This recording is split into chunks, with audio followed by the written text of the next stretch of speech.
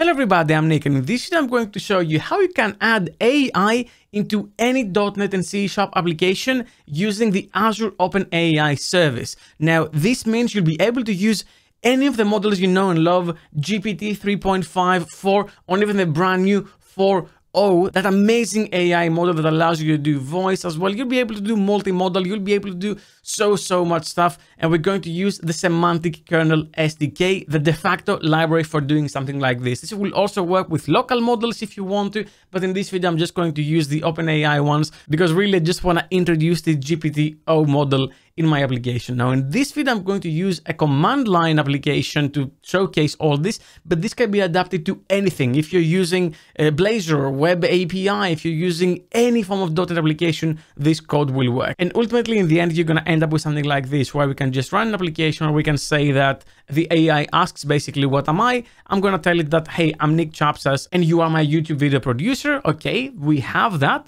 So what do I want?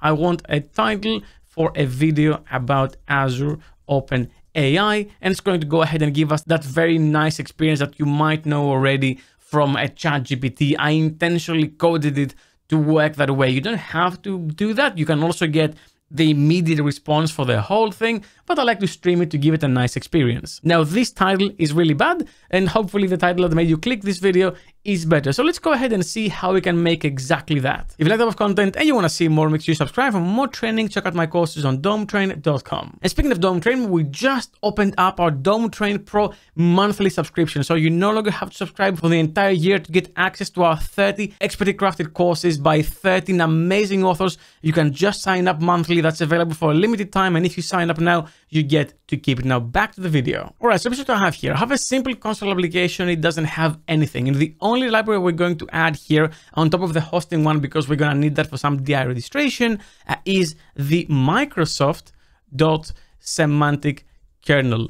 And that's it. We're not going to need anything else. We're going to handwrite everything. SemanticKernel is the SDK that will allow us to communicate with those OpenAI models. And it doesn't only work with OpenAI. You can work with Llama, you can work with any type of model really, but in this case I'm just going to use Azure OpenAI because I don't really care about the aspect of it. I just want to have it in a black box and know how to connect to it, and then do the rest in my code. And that's exactly what you will also do. Now, something I want to point out is that for this to work for you, you have to request access to the Azure OpenAI service. You can easily do that when you go and create the service. A form prompt appears and you're able to just quickly do that. And you can just after that go and say create. You can choose your region. Be careful because your region dictates which models are available. There are pages showing which models are available in each region. I'm using East US 2 because I want to have access to GPT 4.0. And then once you do that, you'll be able to go to the deployment page in Azure OpenAI Studio, and you'll be able to say create new deployment, select the model, and then you see the available models and you can go ahead and deploy it. So currently I've already deployed GPT 4.0, but you can also use the 32K version of 4 or the default 4 or 3.5 turbo, and so on and so forth. It's very easy. You just select the thing, you select how you want your deployment type to be, you select which model version you want, and then you can have some options around content filtering and also the provision throughput. And once you do that, then you can use the deployment name and the model name, and you can go to town in your code. And that's exactly what we're going to do. It's extremely easy. There's no other pages after this. The only tricky thing is you do need to request access to be able to do this, but once you do that, you'll be fine. So what I want here is, first I want to create my builder because I want to treat this as an application that you might also have, which will allow you to do DI registration. So I'm going to create an empty application builder, and I am going to pass down the arguments for this application. And then what I'm going to do, because I already added that SemanticKernel library, which is a very hard word for me to say, by the way, is you'll be able to say builder.services.add OpenAI, and I'm actually going to use the Azure OpenAI, that specific registration. You don't have to. You can also use OpenAI directly, but because we're using the Azure OpenAI, it is better. And then you can see that we have things like text to audio, text to image, so we can generate things based on an input. We can have audio to text, we can have text generation, files, and then chat completion. What I'm going to do is I'm going to use the chat completion feature, which will allow me to use the iChat completion service. You'll be able to inject that into your code and get a ChatGPT-like experience. So we're going to register it like this. And then what do we need? First, we need the deployment name. We can get the deployment name from over here, is whatever we used and what we named here. Then the model name is this one. I just happen to use the same in both cases here. For you, it might be a bit different. It really depends on how you named things and which model you chose. So you're going to pass that down. Then we're also going to need the endpoint. That is something you can get inside here. So you can go over here. We can say keys and endpoint, and we're going to copy that endpoint over here and then paste it over here. Then we're going to need the API key, which I'm going to hide because well, this is not free, right? And then we're going to have the model. So I'm going to say model ID is, and let me just scroll a bit down so you can see exactly what's going on here.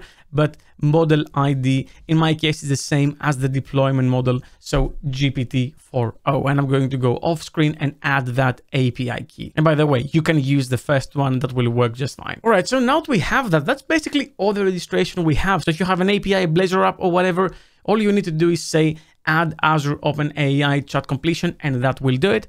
And then I'm going to create my app, which is builder.build, and that's it. And then I can get my chat service. All I want to do is app.services. In your case, you can just inject that service through a constructor. But in my case, I'm going to say get required service, I chat completion service, and that's it. And then I'm going to store my chat history in a chat history model, because that's all the context we need to pass down to that completion service. I'm going to say var chat history equals new chat history. You can also store multiple of these chat history objects, and they will contain all that context in separate objects. So you can have this discussion over here and this discussion over here, and each discussion is one of these objects. In our case, we're going to treat it as a singleton. Then all I'm going to do is add this what am I logic. This AI asks me, what am I? And why do I have this? Like, do I need this? And the answer is you don't really need it, but it helps, because if we have that, we can go ahead and say chat history.add system message. And this is a message that we tell to the AI. We say, that's what you are. From now on, you're going to behave as whatever that is. So we're going to take that what am I response, and we're going to send it as a system message. You have other types of messages as well. You can have the user message, which is us saying something to the AI, or you can also have the add assistant message. The assistant message is basically the AI telling something to us, but we said it on its behalf. So you can also have this behavior, and it is treated as context, and it's sort of forced context. And now once we have that system message set, we can move on and let the AI say, okay, cool, how can I help? So this is the point where we can actually tell something to the AI and wait for a response. So we're going to capture that by just reading the line. So Nick said whatever the prompt is. And then because I'm the user, all I'm going to say is chat history.add user message, and we're going to pass in the prompt. And that's it. We just add it into the history. At this point, we're going to let the AI respond. So we're going to switch perspectives. Now the AI is talking, and this is where that chat service, chat completion service comes in. So what do we have here in this chat service? Well, we have a bunch of things like the model ID, the API version, the endpoint, and so on. But then we have the get chat message contents async. This will sort of have the history and the last response after we send it over, because we can just pass it down by just saying, take the chat history, is we can do something like this. We can say response equals await that, and then the last message is the response, and then the last message in this list will be the response of ChatGPT.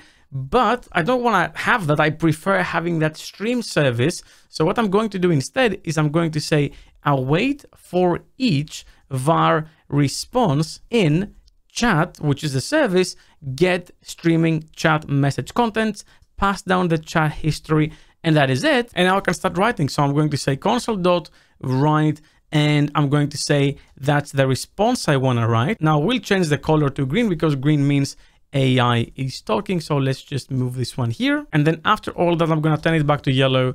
I'm going to give it a new line, and I need that to sort of loop. So what I'm going to do is find where we start, which is here.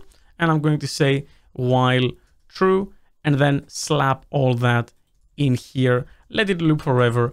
And that's it. And basically this is it. Now, there is a small change I want to introduce in a second, but now we can go ahead and say .NET Run. We're going to build this application now, and we're going to tell the chat, what are you? You are a level 1 orc warrior in World of Warcraft. I don't know. Hey, mate, how can I level up to 10? Whatever. And then the AI will start responding. Now, as you can see, it's very choppy with its response. That's because it's streaming these batches, but it's not writing them in that ChatGPT sort of way. What I found is, let me just quickly stop this. We're going to go back in the response. What I found is that if you go here and you fake a task.delay of 100 milliseconds, then you're going to get that ChatGPT-like response. So what I'm going to say is, you are a troll shaman level 1 and you want to kill the Lich King, because why not? So here we go. Okay, how can I help? What's your goals in life, little shaman? Here we go. And now we can just wait and we can have this response. As a troll shaman, my goals are multifaceted, embodying both the spiritual and pragmatic. I don't think it understood, oh, defeat the Lich King. Ultimately, the most burning ambition is to confront and destroy the Lich King. His range will... If you haven't played World of Warcraft, this doesn't really make any sense to you, but to me it does. Now, if we want to have something that's more useful, we can say something like, what am I? You are a junior C# developer. Here we go. Okay, how can I help? How do you allocate an array on the stack? And we expect the AI to be that developer and explain. Allocating an array in the stack is different from traditional heap allocation. In traditional C, you might have static arrays, yada, yada, yada. You get the point. We basically have AI now in our application, and a junior developer wouldn't know that you can use stack alloc and allocate a span. But I digress. But all I want to keep out of this video is that it is extremely simple to build something like this. And I've actually already started integrating this in a few of my own services to try it out, because the integration with SemanticKernel and OpenAI in Azure is amazing. It is so simple. I love this thing, and I want to tinker with some really cool stuff, which I can't wait to show you. But now I want to know from you, what do you think about this? And do you think you have room for AI to be integrated in your applications? If so, leave a comment down below and let me know how. Well, that's all I had for you for this video. Thank you very much for watching, and as always, keep coding.